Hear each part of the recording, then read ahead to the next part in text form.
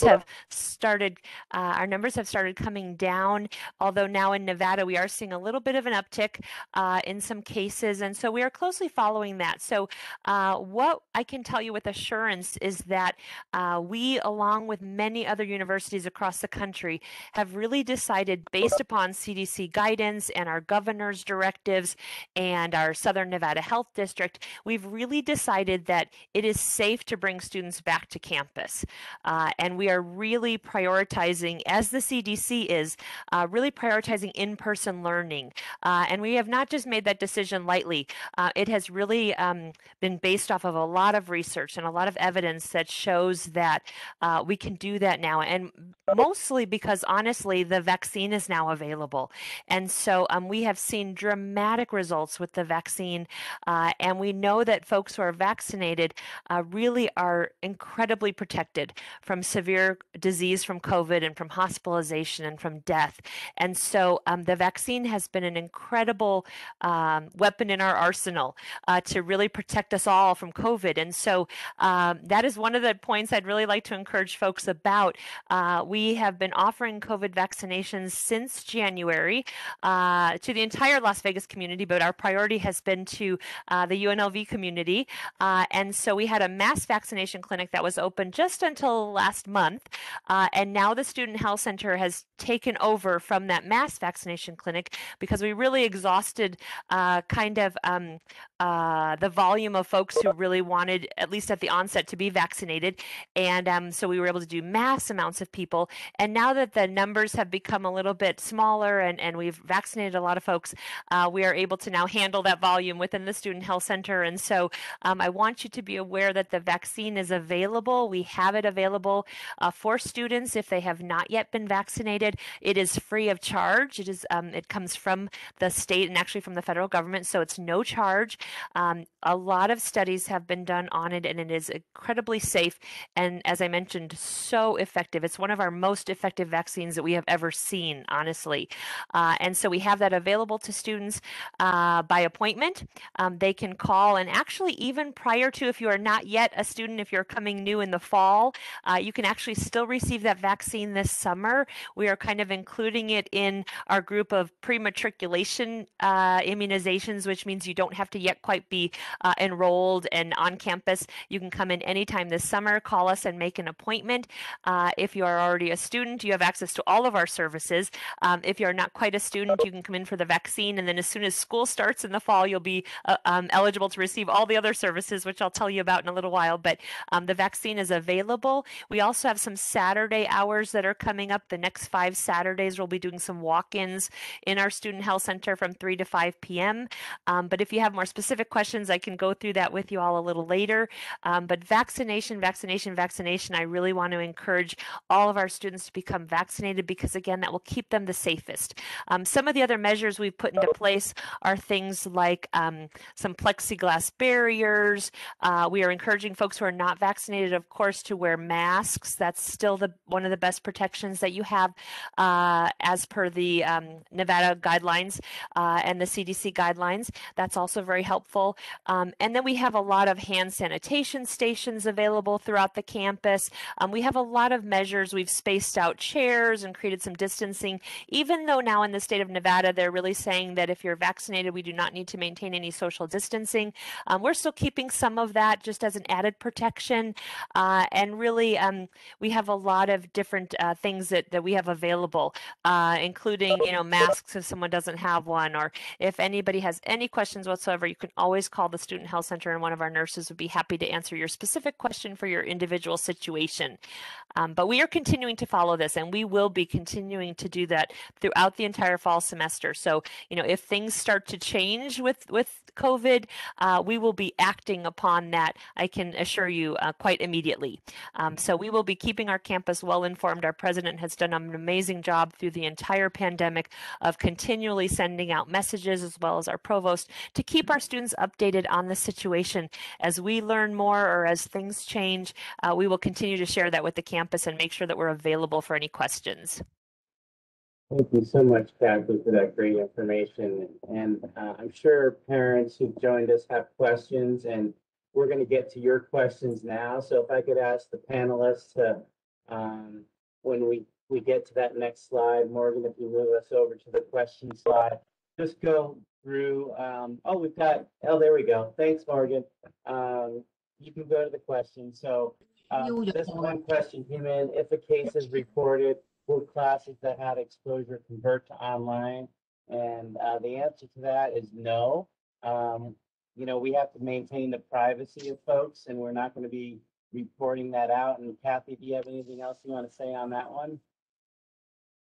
Sure. I think, again, this is a different situation than it was before the vaccine was available and when we had to move everything remotely. Now that we have the vaccine available, we know that folks who are vaccinated are very protected. Even if we had an exposure to someone who's COVID positive, we no longer need to quarantine.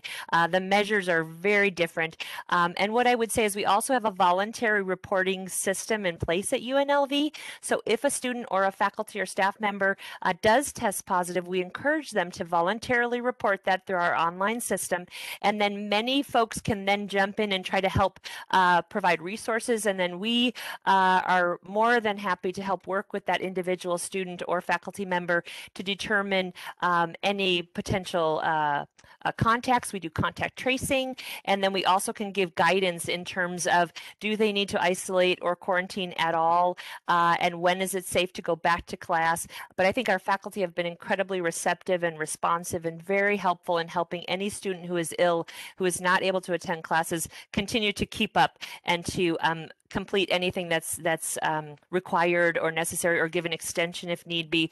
I think as long as the student reaches out to their faculty, if that's the case, if they become ill, we don't want folks coming to campus if they're ill, and we work with them as well to try and help their symptoms and improve how they're feeling so that they're able to return safely to campus. Terrific. Well, you covered a few of those bullets there, Kathy. Thank you. The classes and capacity. The classrooms have been filled to their typical capacity. So there may be an empty seat, there may not be, but again, as Kathy mentioned, as long as your students have been vaccinated, that's the best protection for them, and they will not be required to wear masks. Some offices may encourage it, but it's going to be one of those optional things for our students, and no one's going to be required to put a mask on. We do encourage it if the student feels like that's the best protection for them. In-person events. Yes, as you heard, there's going to be a lot more in-person events. And for those of us who work with students and serve students, we're very excited about that. So you can consider this fall what the class schedule, the types of courses we're offering, and the events to really resemble fall of 2019 in terms of how we delivered instruction and had the university experience for our students. We have someone in a grad program. I'd say your best resource to find out about the PhD program is to contact the Graduate College and find out the status of your application. So certainly we could put you in touch with those resources as needed, but the Grad College is the best resource, and they can reach out to the program in physiology to find out the status there. And we have some move-in questions, it looks like, and Heather is our expert in housing. So I'm going to pass it over to Heather to hit some of these housing and move-in questions. Okay, absolutely. Happy to help here. So the answer is now. Your student can send an email to housing@unlv.edu. And if they have a special request for any reason, they can send it in now. Traditionally, we would move in first-year students the Wednesday before classes begin, but we did find that spreading it out went much better last year, so we're continuing to spread it out this year across those 3 days. So if your student doesn't know yet when their move-in date is, encourage them to check their Rebel mail. So a lot of these housing questions have already been sent to your student in their Rebel mail, including what to bring, what not to bring. We will have professional movers there to help you. So you can just pull up your car and let them do everything, which is a lot of fun because it is going to be a warm day for sure. And then you can accompany your stuff upstairs to your room, and your family is allowed to go as well. So housing@unlv.edu, that's the email address that your student can ask for a particular date. And I've just put housing and grad college in the chat, those email addresses. Now we've got a question about academic advising. So we're going to let Sheetal take this one about incoming freshmen and questionable classes. Actually, Sheetal, I can jump in on this one since I had put my name down. Okay, so how can students find their advisor? And specifically, this person was wondering about the freshman student who has several questions. So I'm going to put a couple of links in the chat right now. 3 different links there. So for freshman students, we have dedicated first-year advisors in each of the 11 college advising centers. So if your student is a freshman, they definitely would want to connect with their specific first-year advisor within their college advising center. The second link I have is to meet the advisors, and the third link is to the advising centers. So those would be more for students that are beyond freshmen. They can go and they can find their major and find their college and contact their advising center that way. Some of the advising centers assign advisors based on various things, maybe the student's last name, they have a caseload split, or they assign an advisor based on the student's major. So the best place to go is to the advising center website, and that will give you a list of all the advising center contact information, and reach out directly to your advisor and schedule that way. Thank you, Kaya. Next slide, Morgan. We have a few more questions.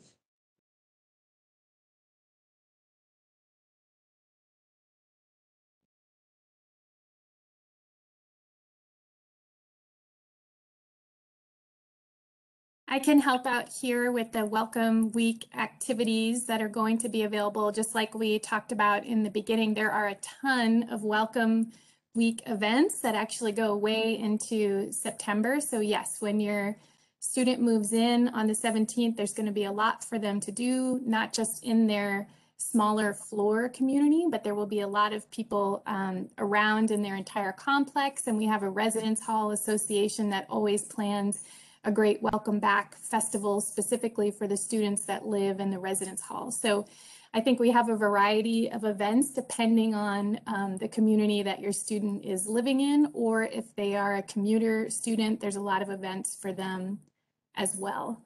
I think we might have lost Jeff. He might have frozen, so we'll just keep going here. The first thing... no, I'm here. Oh, good. Okay, great. I'll stop. Okay, so yes, first day of classes is August 23rd. So put that down in your book. And tips for on-campus students to make the most out of their first few weeks. Get themselves organized, set up a schedule, know where their classes are. And I'll see if Kaya or Sheetal have anything else to add to that one. There's a lot going on. Yes, indeed. We do have a lot going on.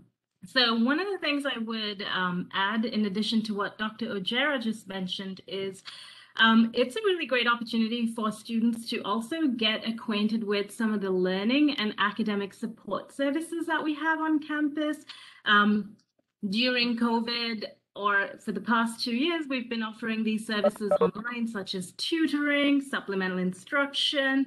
So it's a really good way also for students to kind of engage in some of these learning support opportunities.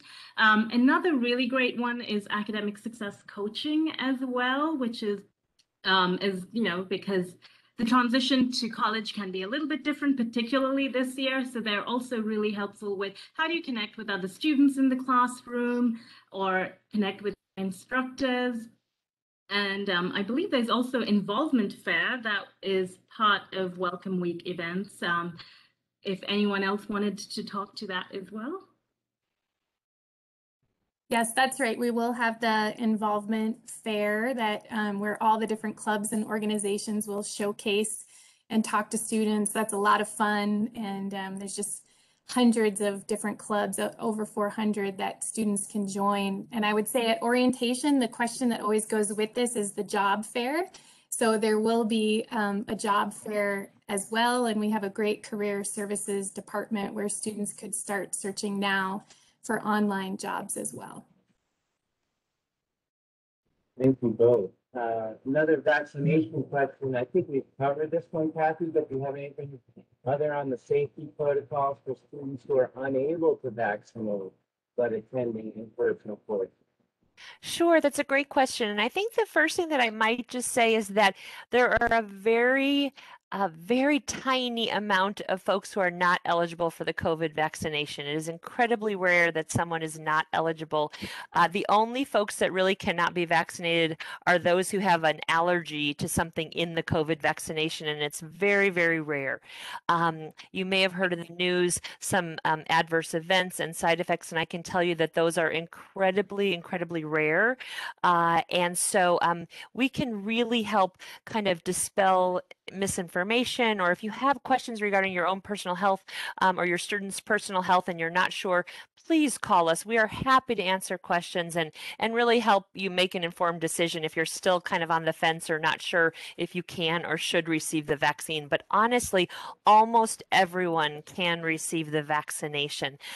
If for some reason, and that includes women who are pregnant, that includes folks who have immune system deficiencies. In fact, those folks are more at risk of severe disease with COVID, and it's actually recommended for those folks to receive the COVID vaccine.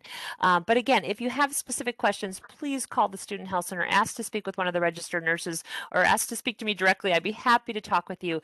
We want everyone to make their best informed decision.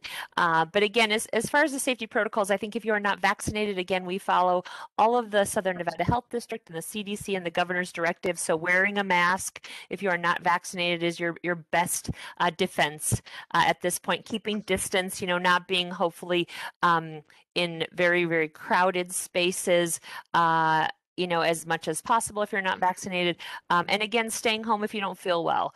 And we're telling everyone that. So that's for the protection of all, so that we won't have folks on campus, potentially, spreading any infection, whether it's COVID or the flu or other things that we may catch. So I think that probably wraps it up. Thank you so much, Kathy. I think we covered move-in dates, right, Heather? We covered move-in dates, and parents, believe us, your students, once they unpack their room, will have many options and opportunities to get to know their fellow classmates and get involved in activities. And as hard as it is, and I'm taking my younger son off to college at the same time you'll be sending yours. And I've been working in higher ed for many years, and I know after move-in, give them a day or a couple hours and then get on out of there so that they could start transitioning and making friends and feeling confident. I mean, I'm not telling my son we're hanging out in the city for a little while just in case. So maybe you could secretly stay in town, but let him or her get settled. So lots of support there, and just encourage them to stretch themselves. I see the question about what should second-year students do, because this will really be their first time on campus, and they didn't get that real on-campus experience, and we know how important that first year is. So all the things that they were excited about doing last fall, they should go out and do them this fall. And I don't know if Sheetal or Kaya have anything further on that, but we encourage everything from go to career services, start looking at internships, get to know your faculty, develop those relationships, and there may be some other tips too. Thank you, Dr. Ojera. I would absolutely agree with all of that, which is this is their opportunity to really engage in a lot of the services that they didn't have during last year, their first year of college.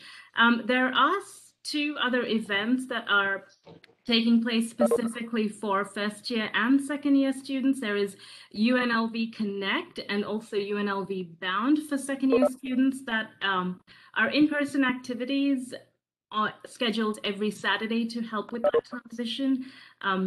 Is there anyone else on the panel that might like to add more to that? Yeah, I'll just say that we're really excited to start meeting families and students this Saturday. So if you're wondering, like, how do I sign up for my second year student or my first year student for these events, just encourage them to check their Rebel mail, because all the sign up information is there. And there's still a few Saturdays available. It's very popular, as you can imagine, because students are so excited to come to campus, but they're welcome to come and sign up. And like I said, we're excited to meet everyone. Yes, thank you. Those are two great programs, both for our incoming students and our returning students, where advisors and folks from Campus Life and everyone will be there to support your students and get them set up for a great year. Oh, it looks like we have an important question too about dorm room bathrooms, Heather. Okay, so there's no toilet paper that is provided, but your student has a roommate, of course, as well as likely 2 suite mates that share a bathroom. So it's great. Your student will have gotten an email with their information, so they should definitely reach out to their roommate and their suite mates and decide who's bringing what, so you don't have a ton of toilet paper that arrives, because storage is limited, so we don't want too much there. But yes, so there's a whole list of things in their email of what to bring and what not to bring. And I'm just going to stick in the chat the parents network information, because I can tell some parents may not be signed up for it to receive all the updates. So we try to give you little nudges about ask your student if they've registered for classes, ask their student if they've checked their email. So I'm just going to stick that link in here for you as well. Thanks, Heather. And I just put in the last UNLV Bound program and Connect program is the 14th, but don't fear, parents. It's not required, and the information that's covered in those programs is also covered in new student orientation. So as long as your student is connected to new student orientation, they will get that information. Okay, next slide. Morgan, do we have another? Oh boy, we have a few questions about fish and meal plans. Go ahead, Heather. Okay, so the technical answer is yes, your student can bring a fish, but of course we recommend that they really think long and hard about bringing that on the first day, because there's a lot of different things to consider. We have observed many instances at move-in where the fish don't make it, and so they're very sad to start. So we also get questions about cats and dogs and snakes and things like that. So all those other types of pets are not permitted. The only exception is if a student has gone through the Disability Resource Center and registered there. So there's a big procedure that they have where the doctor approves an emotional support animal. So that's something to consider. So the answer is yes on fish, but they might just want to think about it. Move-in, I think you covered, because that will be in Rebel Mail, their scheduled move-in time. And then the same thing for meal plan. All they need to do is email housing@unlv.edu, and I'll put it in the chat. And housing and dining are connected, so they can help you with changes to meal plans. So we've got about changing a class schedule and orientation programs for transfer students. Kaya and Sheila take those. All right, I will go first if that's okay, Kaya. We do have orientation for transfer students. Their experience does tend to be a little different. I'm sorry, I'm hearing a bit of feedback, so I hope all can hear me okay. So their experience can be a little bit different from our incoming freshmen. Orientation date, if your students have not already registered as a transfer student, I highly encourage them to do so. We do have an orientation specific day, an orientation day specifically for transfer students on July 29th and then August 19th as well. It's also a really good way for them to get connected with their academic advisors so that we can make sure we're placing them in appropriate classes. คือว่า Home Depot ก็เหมือน Try กัน to all the เลยเอา folks ใช้ to check their microphones. I think One- someone is unmuted and we're hearing a side conversation. Thank you so much.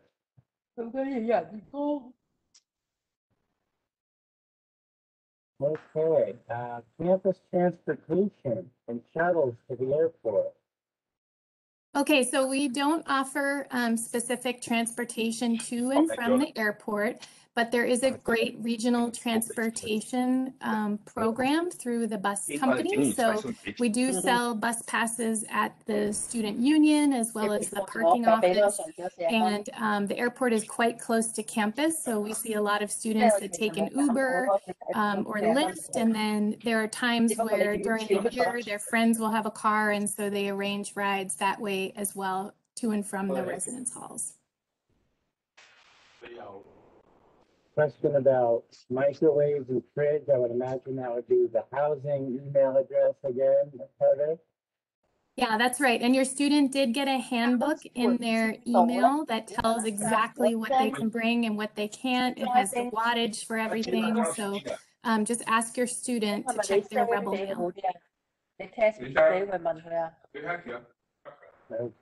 Family Day. We have a tentative date set for Family Day, I think, Heather, right?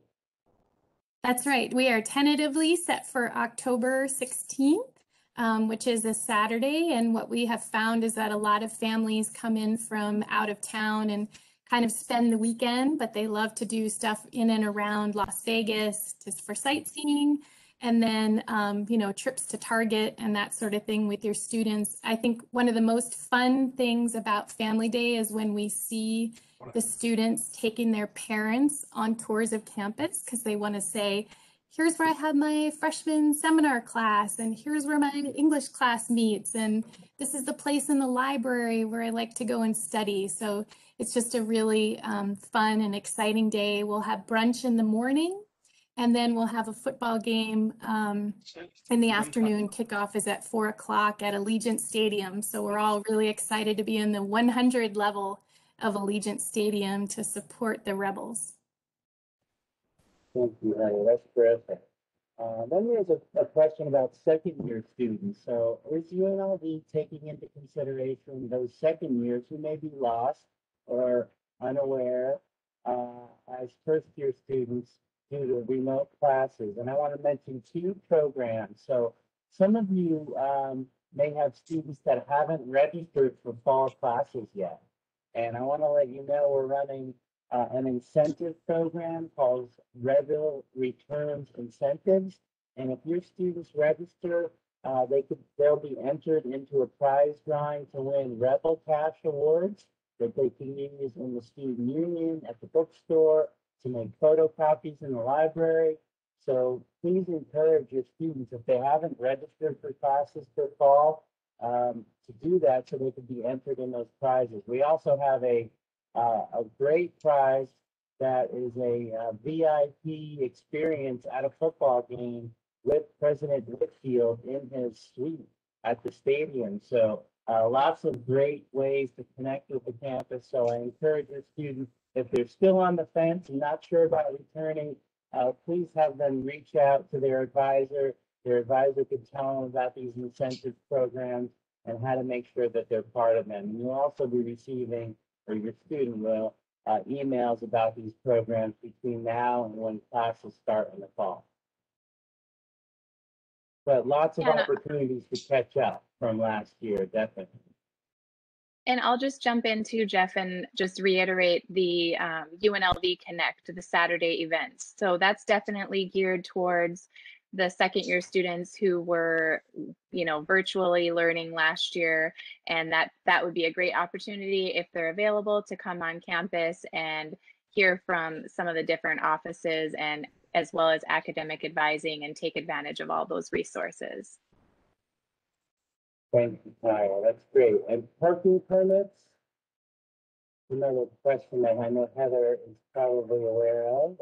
Yes, so they're not quite available yet, but they will be in August. And there's an awesome website where you can purchase everything online. So we'll put that in the chat. And of course, if you are in person, You certainly can go to the parking office in person and purchase them as well. We just recommend you go to the website first so you know all of the requirements. All right, thank you, Harry. Thank you, panelists. Morgan, do we have any more questions?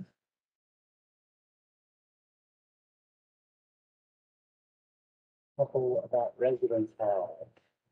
Okay, sure. Yeah. So traditionally, yes, students do stay together for the entire year so they can leave their things over winter break. We certainly recommend taking home anything valuable like laptops and things of that nature. But yes, most students do stay together for the entire year. And then yes, you can start using their meal plan when they move in. If you have a student athlete that perhaps is moving in much earlier in August because of their practice schedule, athletics has set up something for your students that's separate from the meal plan, but in the dining commons usually. So for most students, yes, they can start using their meal plan on arrival. Fantastic, thank you. Okay, Morgan, do you have any other slides? I think we had one on online learning that we could quickly go through.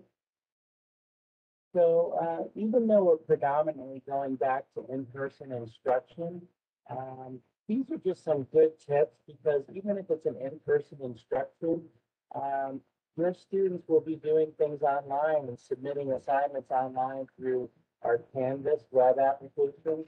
So make sure their technology is prepared and ready. And it's really important to create a schedule and a dedicated study spot.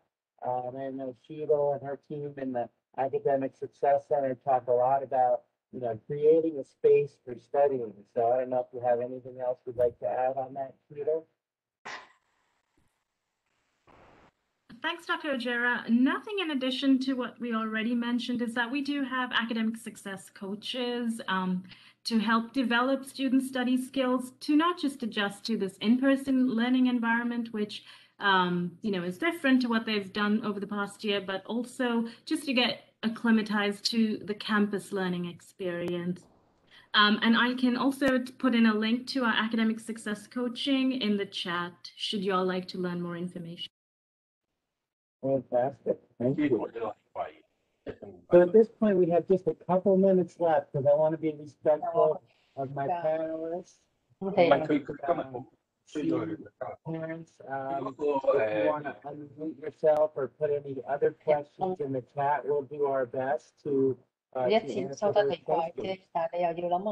And Dr. O'Gara, I believe there was a question regarding student health and how students access services.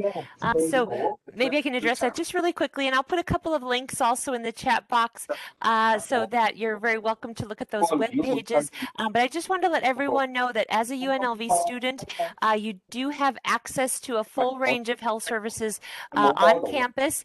It is part of your tuition and fees, and so there are no charge for office visits to see a nurse practitioner or a physician or one of our specialists. So we offer a wide range of treatment of illnesses, injuries. We have a full laboratory on site. We have a full pharmacy on site. We have a registered dietitian who can help with meal plans or if there's food allergies.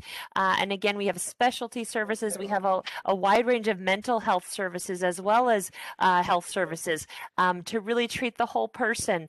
So please feel free to explore those links and let me know if you have any specific questions. We will also be here during those Saturday UNLV Connect and UNLV Bound experiences at the end of the afternoon. Each Saturday, our center will be open. So even if you don't need or want a COVID vaccine, which we'll be offering, you can feel free to just come in and meet one of us and ask your questions. We're happy to meet you and to talk with you about anything that might be on your mind. Kathy, this question just came into the chat about having to transfer a prescription to campus health. Can you put that, Eddie? Sure. So it's actually quite easy. You can do it one of two ways. So the student can either go to the pharmacy where they're currently getting their prescription and ask them to transfer it to us, or what might be easier is once they're on campus, they can bring the bottle into our pharmacy, and our pharmacists can do the legwork, and they can get in touch with the Walgreens or CVS or wherever they might have been filling it prior, and we can get the prescription transferred. So it's really very easy. Thank you very much. Then there's a question Yes. about 24-hour services. 24 hours. Yes. So unfortunately, we are not open 24 hours a day. We are open Monday through Friday. But the good news is that we also contract with the School of Medicine faculty, and their physicians take call for us, for all of our patients, 24 hours a day, 7 days a week, and on holidays. So we have their phone number listed on our website under after hours care, and it's also on our glass doors. It's on a lot of our voicemail messages. So if, you know, one of your students needs some care and it's a holiday or it's the middle of the night, they can easily find that phone number. I recommend even before needing it to get those phone numbers and put them in a safe place where they can access them if they need them. Our phone number, the after hours phone number, so that they have that, but they have that available to them. And then the other thing I would say, just as you're preparing to come to campus, if you do not already have this or you haven't done this, is I do recommend also that you make sure that your student has a copy of a health insurance card if you have health insurance. Students do not need to have health insurance to access our services. So again, there's no charge for office visits. So we see everyone, whether they have insurance or not. But if your student does have health insurance, it's really important that they have a copy of that card, just in case if our lab needs to do lab work, or if they want to fill a prescription, or they need a referral for an x-ray. We want to make sure we can utilize their insurance benefits if they have insurance. If they do not, please do not worry. We have an amazing social worker who also helps us with folks who are uninsured to really find places in the community in case if they need to see a specialist or need an MRI or something, to really, you know, find the best deal for them, or see if there's a, you know, any location that has a payment plan.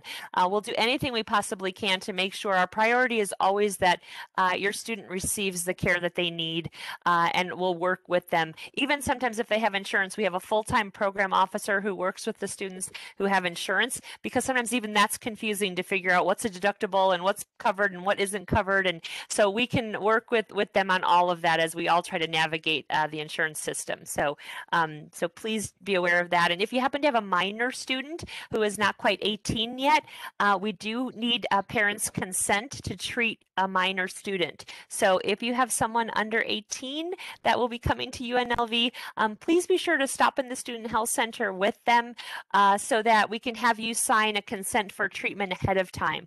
If your student is 18 or older, I always let parents be aware, and family members and support systems know that if your student is 18 or older, by law, we are not, their health information is completely confidential, and so we are not allowed to share information with anyone except the student unless they give us permission to do so. And I know that that can be very hard as a parent if you are very concerned about your child and you are not able to, you know, receive health information. But I can assure you that we take very good care of them, and we always encourage them to please be sure you're sharing information with your loved ones, because they love you and they're concerned about you. So please keep them in the loop in your health care if they feel comfortable doing so. So we are always, you know, on your side and trying to keep that communication open as well, because we really want to treat them and allow them to be independent, but also we know that families can worry. But we have, like I said, an amazing team, and we treat them with the utmost of excellent care and compassion. So I hope that will bring you some reassurance in case if they need us. Thank you so much, Kathy. So families, thank you so much for joining us. I see the chat. I just want to let you know, some of you may have missed some of the earlier links, and we're re-putting those in. We're also recording this session, and we can get it posted for you to make sure it's available.